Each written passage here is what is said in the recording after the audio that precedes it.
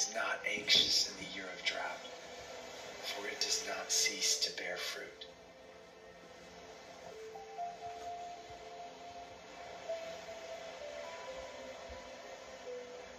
Romans 8:26-30. Likewise, the Spirit helps us in our weakness, for we do not know what to pray for as we ought. But the Spirit Himself intercedes for us with groanings too deep for words. And He who searches hearts knows what is the mind of the Spirit, because the Spirit intercedes for the saints according to the will of God. And we know that for those who love God, all things work together for good, for those who are called according to His purpose. For those whom He foreknew, He also predestined to be conformed to the image of His Son, in order that He might be the firstborn among many brothers. And those whom He predestined, He also called. And those whom He called, He also justified. And those whom He justified, He also glorified.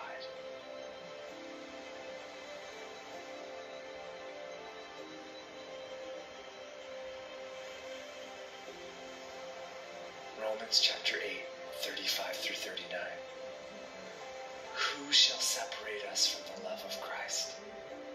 Shall tribulation, or distress, or persecution, or famine, or nakedness, or danger, or sword? As it is written, for your sake we are being killed all day long. We are regarded as sheep to be slaughtered. No. In all these things we are more than conquerors through Him who loved us. For I am sure that neither death nor life, nor angels nor rulers, nor things present nor things to come, nor powers, nor height nor depth, nor anything else in all creation will be able to separate us from the love of God in Christ Jesus our Lord.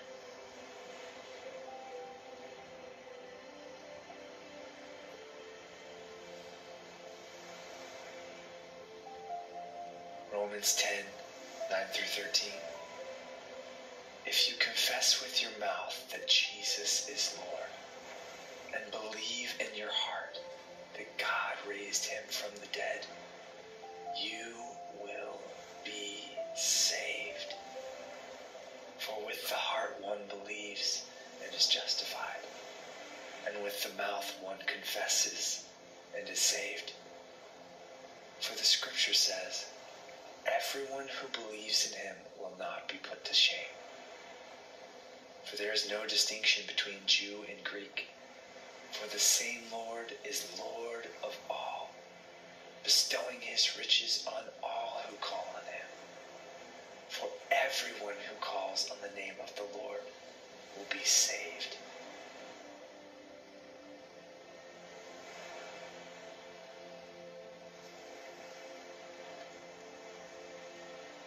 Psalm chapter 9:9-12. The Lord is a stronghold for the oppressed, a stronghold in times of trouble. And those who know your name put their trust in you. For you, O Lord, have not forsaken those who seek you. Sing praises to the Lord, who sits enthroned in Zion. Tell among the peoples His deeds. For He who avenges blood is mindful of them.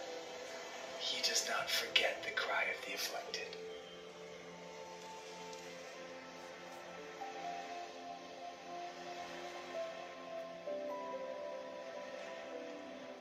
Proverbs 3:1-12. My son, do not forget my teaching, but let your heart keep my commands for length of days.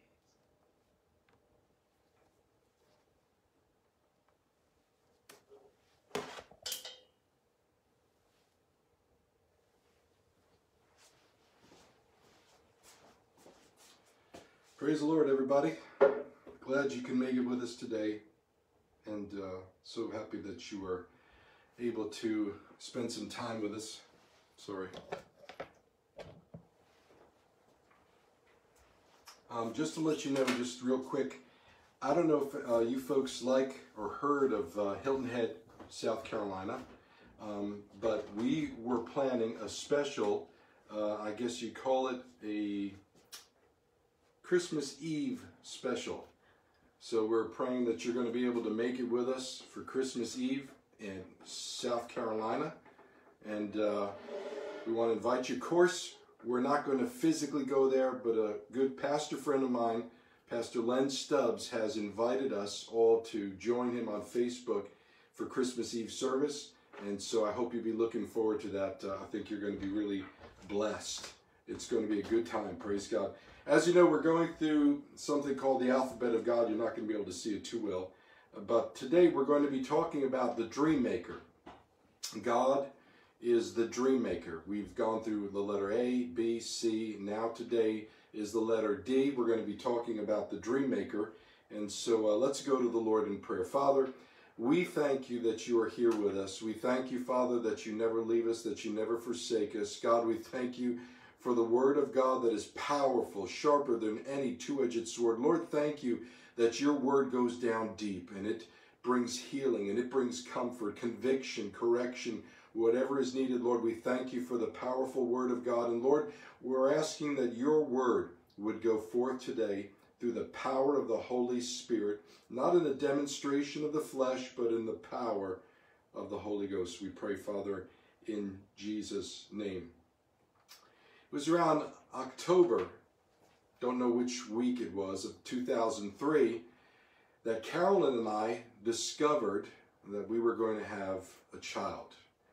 The doctors gave us a due date of June 1st. We were going to have a summer baby, and we were just absolutely, utterly excited, as any parent who's gone through this knows. A number of months passed, and we were given yet another surprise when we were told that the little child there was going to be a girl. Carolyn said that when she looked over, when the news was given to me and she looked over, that I completely turned white and that I was about to faint, and she was probably right. I was just so excited that we were going to have a little girl. Just my heart was bubbling over with joy. Then came the new year of 2004. A couple months into it, I want to say it was around February 2004, my wife then had a dream.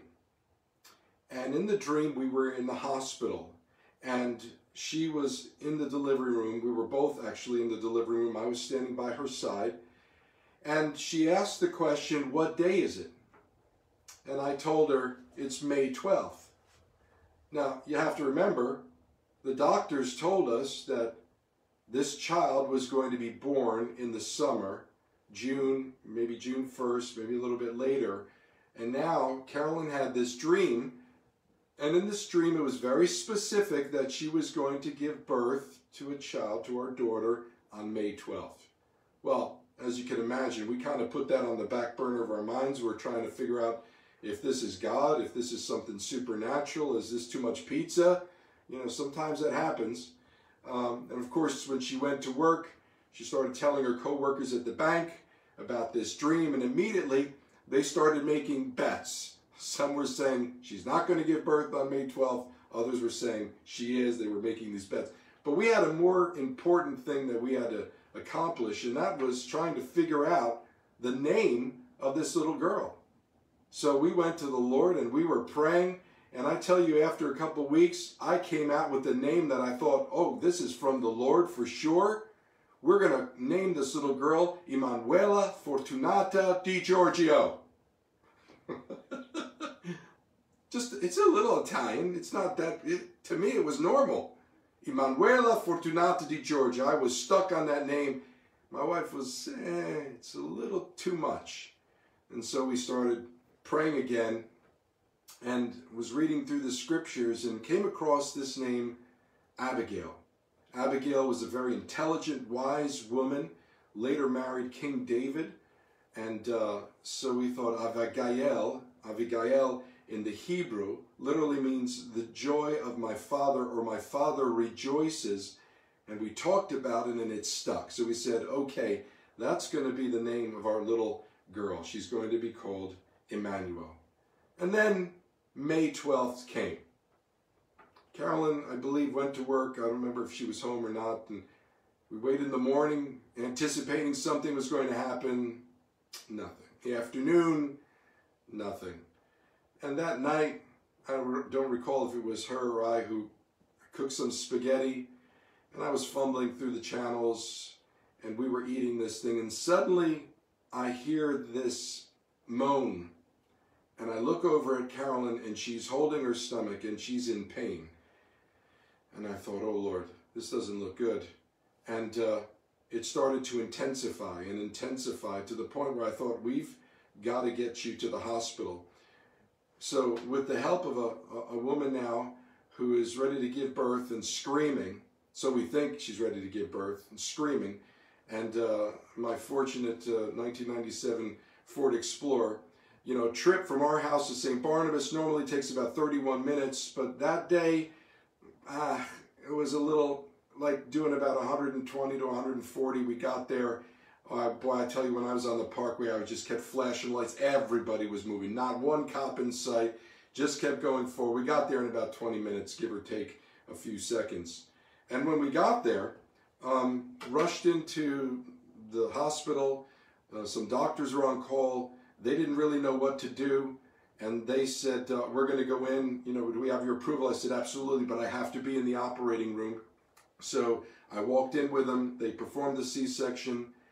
And amazingly, Abigail Margaret DeGiorgio came forth from the womb on May 12th, 2004, just like Carolyn dreamed. It was absolutely amazing. And the details were incredible also. In the dream, I was standing there with her, and I was literally standing there with her as they were performing this C-section and took the little baby out. And I saw this little baby, just the life of my life. It was just incredible to see this little child. And some people would say, well, that was a coincidence. No, not at all. To us, it was a God incident. And why do you say that? Well, Abigail was born around 9 p.m. on May 12th, and Carolyn, when she came to, was still in a lot of pain, and doctors couldn't figure out what was going on. They did some things to her, but I want to say it was about no longer than a week that this pain was just excruciating, that I asked the doctor, please go in again and check it out to see if there's something else going on, because the baby's out, it's not the baby. So he was a little non-compliant at first, and we kind of forced the issue, and he performed surgery that night. A week later, in that hospital, it was a doctor that was specializing in that field, in that particular hospital. And coincidence? Yeah, not at all. When he opened her up and then sewed her back, Carolyn's OBGYN came back and said, if we had not done this, your wife would have been dead tomorrow, one day later. Coincidence? Absolutely not. It was a God incident. And it all started with a dream. God knew exactly what was going to take place. God knew exactly what was the underlying issue, not of the baby, but of Carolyn, what she was going through. Nobody knew this. Nobody could see it. But that baby had to come out in order for the surgery to be accomplished, and it had to be done in that time period, or else she would have died. Wow. God is incredible. And like I said, it all started with the dream. Job chapter 33, verse 14 says this, for God speaks time and time again, but a person may not notice it or recognize it. Think about that. God speaks time and time again, but a person may not notice or recognize it. God is always wanting to communicate with us, but we're too busy many times to hear, recognize, notice that it's God's voice. Job goes on in verse 15 of chapter 33. Sometimes he has to catch our attention when we are fast asleep. He says he speaks, that's God speaks in dreams, in a vision of the night, when deep sleep falls on people as they lie in their beds. Wow, that's astounding.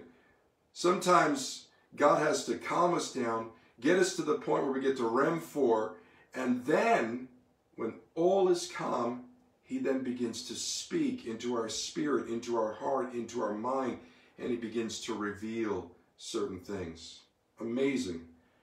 What happened with my wife and the child was really a double blessing in that the child came out. Abby came out May 12th, but Carolyn's life was also spared. God had given us basically both a prophetic dream and what was going to happen, and yet there was something else underlying it. Well, when we think about the Christmas season, there were a lot of dreams happening as well.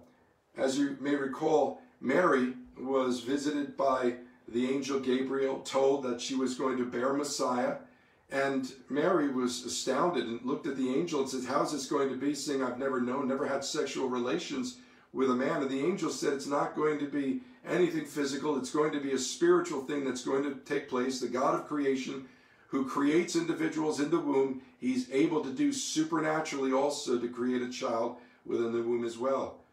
And that which is going to be born in you is going to be by the power of the Holy Spirit." Matthew chapter 1 verse 18 speaks of it this way.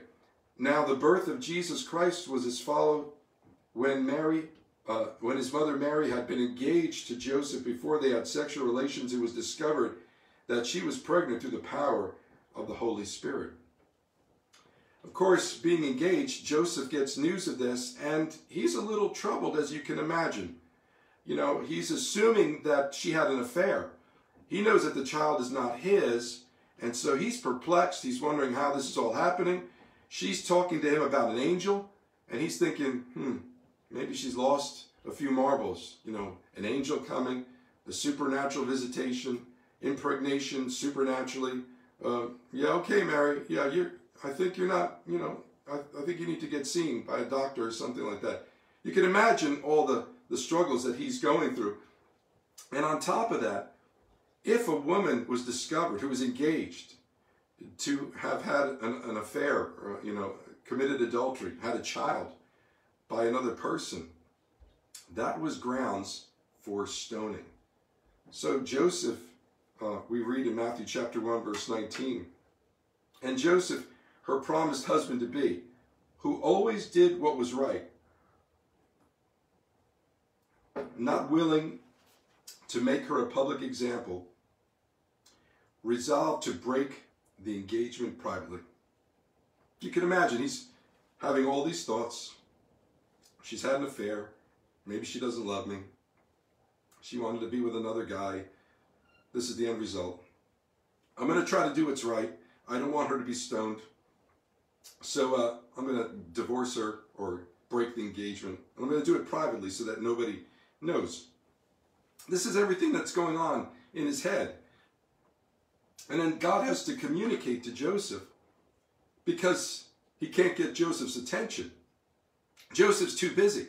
God's trying to speak, and Joseph is just busy thinking, having his own thoughts. What does the Bible say? Matthew chapter 1, verses 20 and 21. "Joseph had this in mind, to divorce her, when an angel of the Lord appeared to him in his sleep in a dream,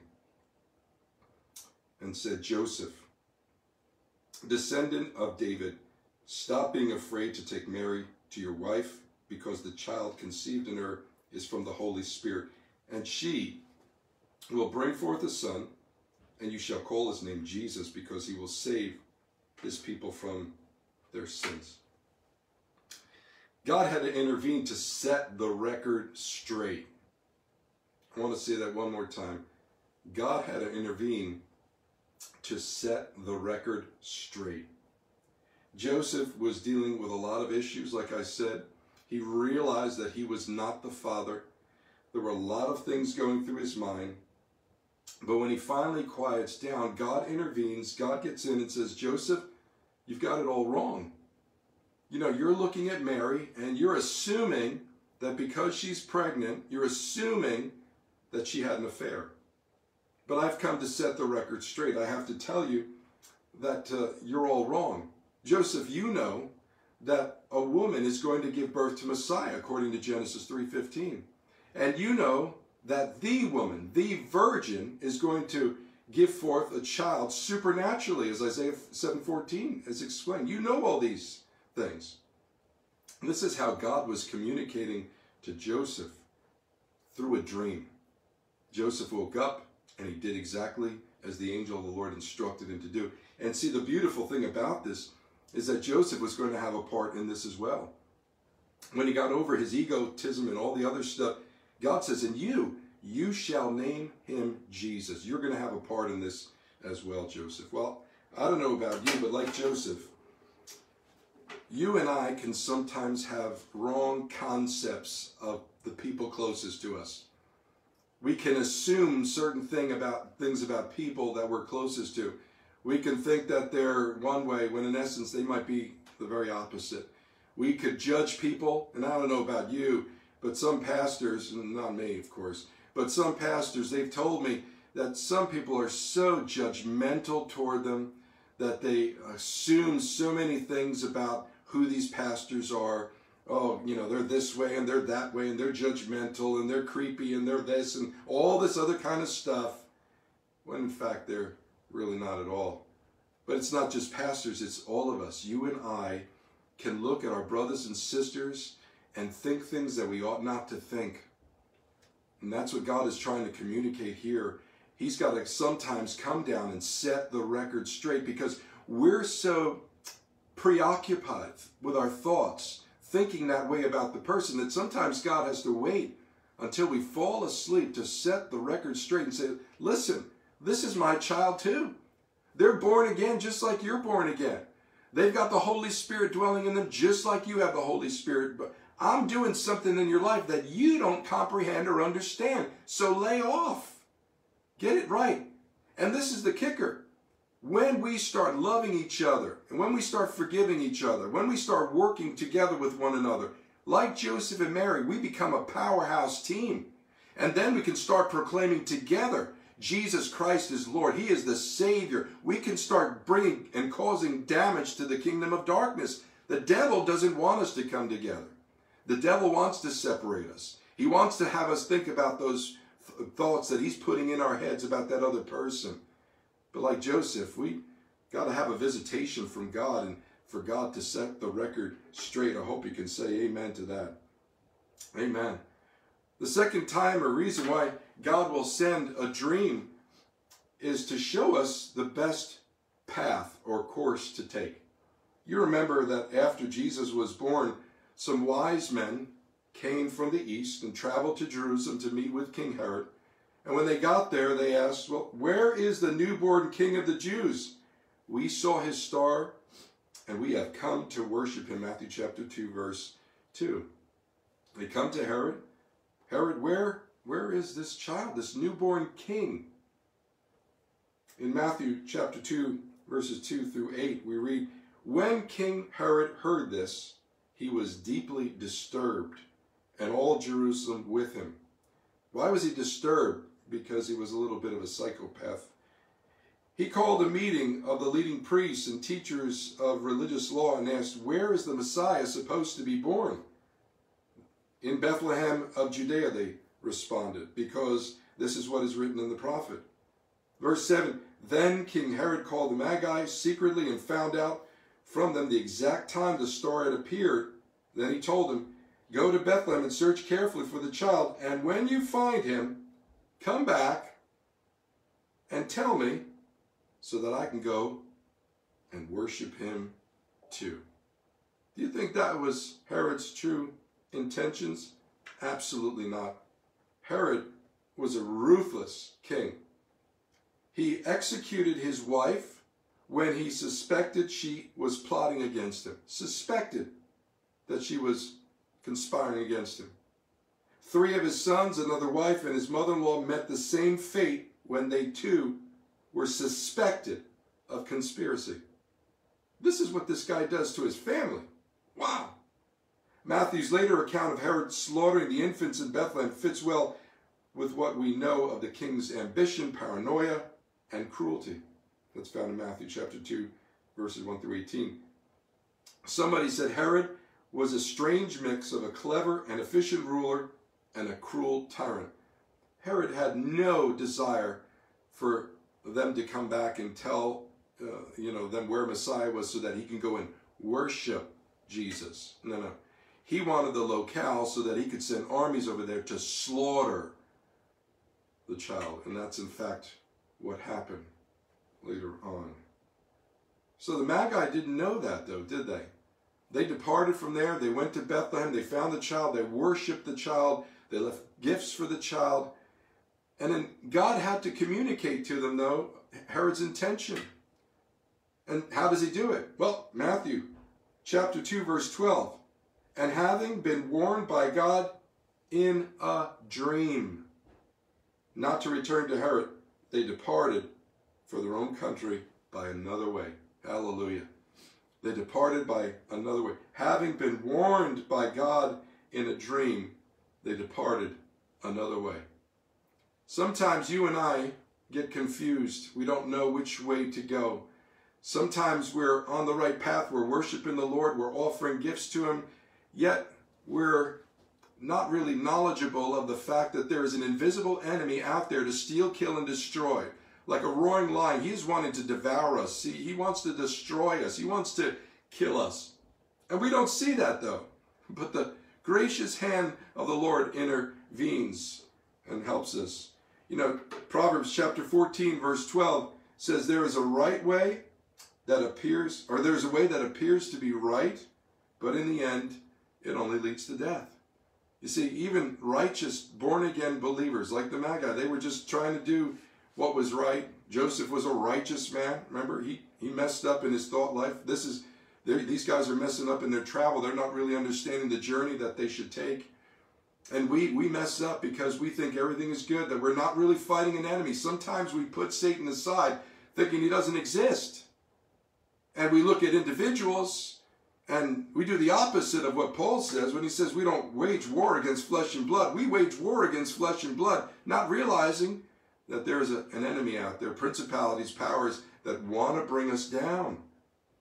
And sometimes God will help us by bringing dreams. I love this in Jeremiah chapter 10, verse 23, how God takes control of our steps. Listen to this. Jeremiah said, I know, Lord, that a person's way of life is not his own. No one who walks determines his own steps. Listen, I don't know about you. Some people say, oh, that makes you a robot. You know what? I would rather be controlled by the Holy Spirit, rather be controlled by God, knowing that he's ordering my steps according to his word.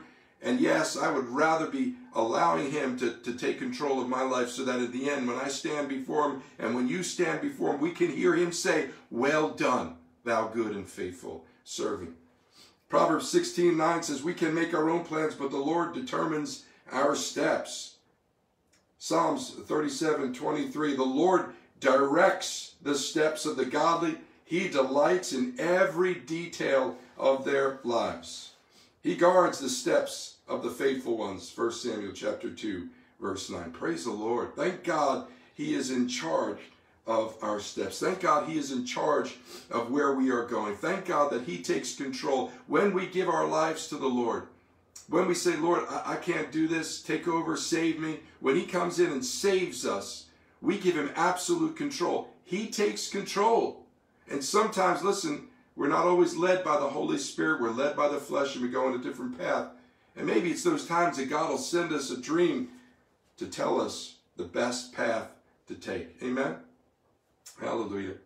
And I want to close with this. You remember another Joseph in the Old Testament. Joseph was a dreamer. Remember? Joseph with the coat of many colors that his father had given him. Well, he had dreams as well.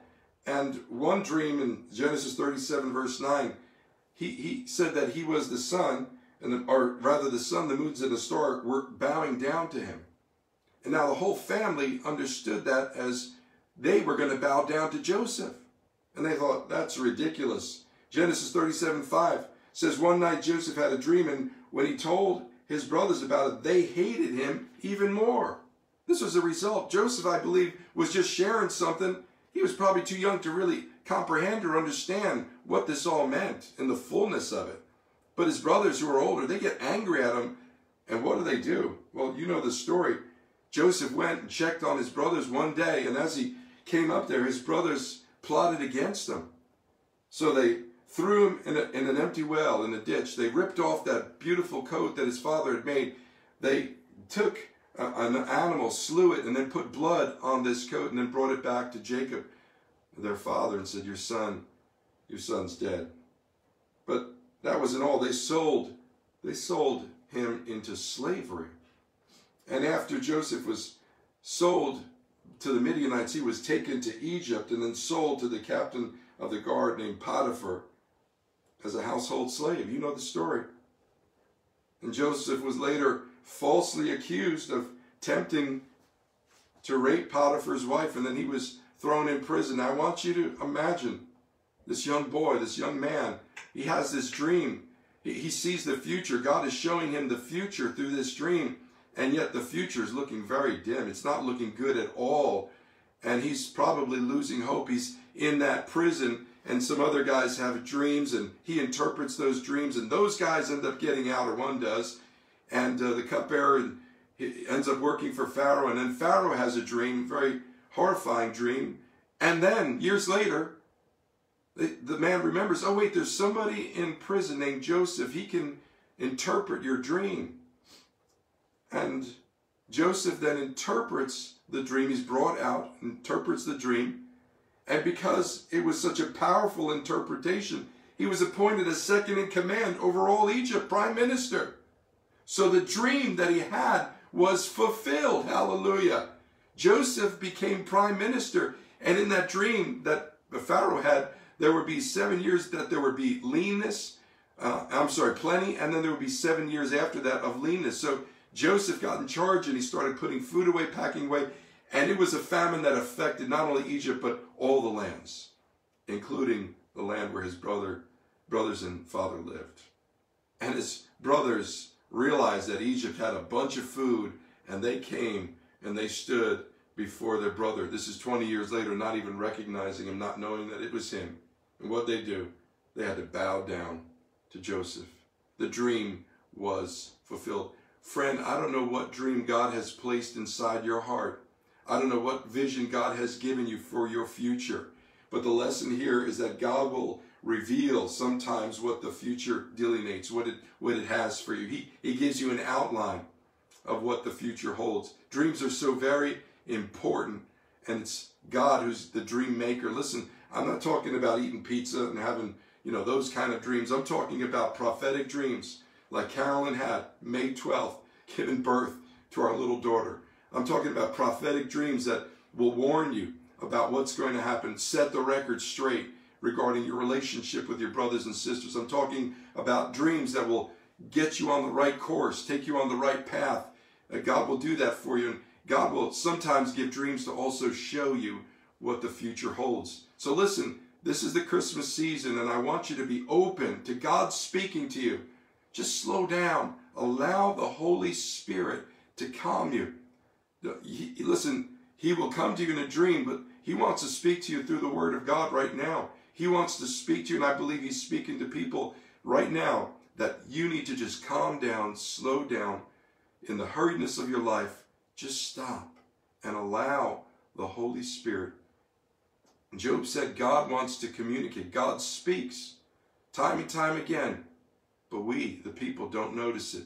And that's why He sends the dreams and visions so that we can comprehend it. I hope this season you're going to be open to the dream maker and what He wants to put into your life and the dreams. He's got great dreams. These are God-sized dreams that He's placing inside of you. All right, amen. Father, we thank You for the Word of God. We thank You for the fact that You are the dream maker. And Lord, we're praying, help us to slow down. Help us, Lord, to calm our spirits down. Help us to be aware of Your speech, of Your talking to us, Lord. We want to be open to it. And Father, I pray that You bless Your people. Lord, I pray that this word would be something to encourage their hearts. Bless them, Lord God, as we go into this Christmas season. We thank You for being with us. We thank You that You are concerned about every detail of our lives. Thank You for ordering our steps, Lord, according to the promise of Your word. The Lord bless you and the Lord keep you. The Lord make His face to shine upon you. The Lord be gracious unto you, lift up His countenance on you, and the Lord grants you shalom in Jesus' name. God bless you richly, friends, in Jesus' name. Amen.